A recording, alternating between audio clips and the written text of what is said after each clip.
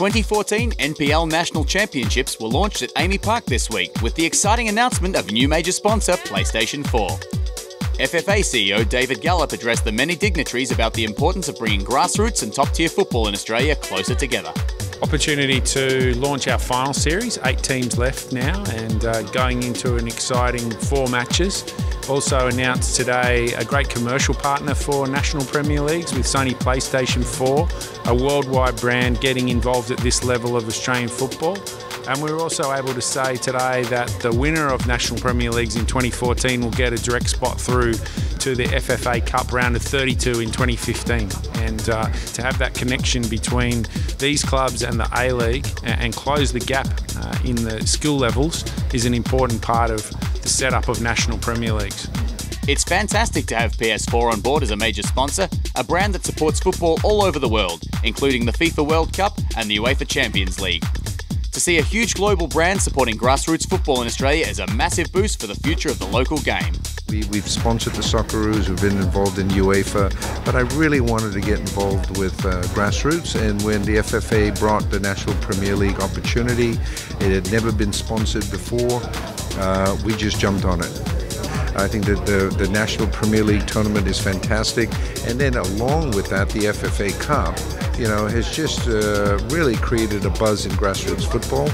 It's great to see the quality of play in the National Premier Leagues across the country, and I'm sure we'll see that the Championship Series, and then to see the FFA Cup where you got NPL teams knocking off A-League teams. I think it's really elevated the NPL, and we're very excited to be part of it. The South Melbourne contingent was led by team captain Michael Eagar and coach Chris Taylor, while our youth development was also on show with under-12 captain Adam Brigo also in attendance. So how was your season? Good. Good? You want to play South Melbourne senior team one day? Yeah.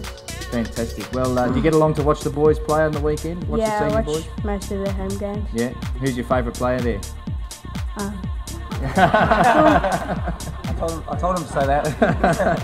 Hi, my name's Adam Brigo and I play for South Melbourne under-12s.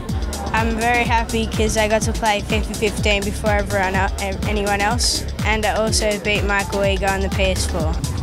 Yeah, it's been a great day. We've had David Gallop, everyone from FFA, Sony PlayStation obviously speak and be the guest here as well. So some exciting news with the addition of the winner of the NPL Nationals getting a spot in the FFA Cup for next year. But most importantly, the focus is on our next 3 weeks, hopefully. Yeah, I mean, it's tremendous with the new sponsorship, and highlighted by, being on the national stage again, which is great for everyone at the club. Our target this year was to take out the championship. We've done that, but now we've got new goals, and it's great to put the club back to where it should be on the national stage. There are 8 teams vying for the ultimate prize in the NPL this year. Let's take a moment to get to know the competitors. From Capital Football, the Cooma Tigers.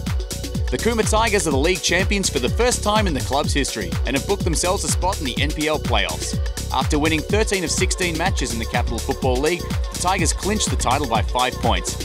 They fell short of the double after missing out on the grand final, but they'll still be buzzing with the chance to compete on the national stage. From Football New South Wales, the Bonnyrigg White Eagles.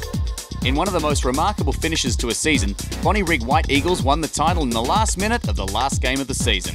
Their very late winning goal saw them move 1 point ahead of the heartbroken Blacktown Spartans on the final day. All eyes will be on Bonnyrigg to see if they can match the efforts of Sydney United and keep the NPL trophy in New South Wales. From Northern New South Wales football, the Weston Workers. In the Northern New South Wales Premier League, it was the Newcastle Jets youth who finished on top of the table at the end of the home and away season. However, being ineligible to compete in the NPL National Playoffs, that prize went to Weston Workers Football Club. It was a bright season for the Bears, who fought their way through to the grand final, only to fall short to the eventual champions, Lambton Jaffers. Without a doubt, that will be spurring them on to claim some silverware on the national stage. From Football Queensland, the Palm Beach Sharks. What a season for Palm Beach. They dominated the Queensland League to take out first place by 7 points.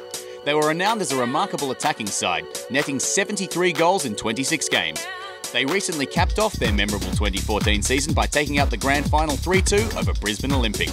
Whoever comes up against them will have to find a way to shut down that Palm Beach strike force. From Football Federation South Australia, MetroStars Soccer Club. In South Australia, it was MetroStars taking out their second consecutive league title. 2014 saw them finish in first place, 8 points ahead of their nearest rivals, West Adelaide Football Club.